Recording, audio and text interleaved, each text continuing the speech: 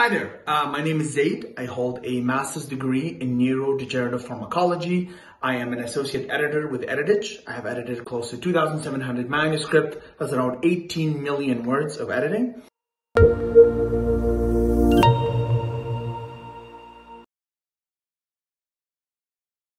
First of all, this is a very common occurrence with journals.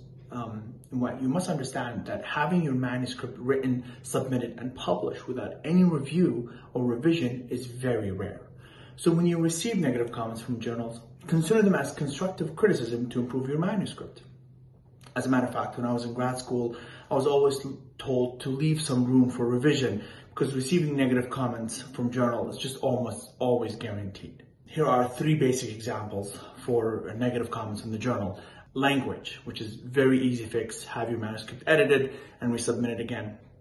A second one, more common, is data interpretation, which refers to the author's claims not quite match the data provided in the manuscript, which might require some sort of revision to tone down the claims that the data provide.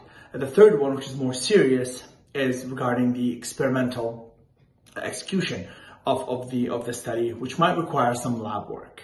Is receiving negative comments a bad thing? In my opinion, no, or at least it's not meant to be.